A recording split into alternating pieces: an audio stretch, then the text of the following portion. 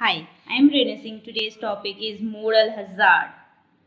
So, what do you mean by moral hazard? Moral hazard is a situation in which one party gets involved in a risky event knowing that it is protected against the risk and the other party will incur the cost.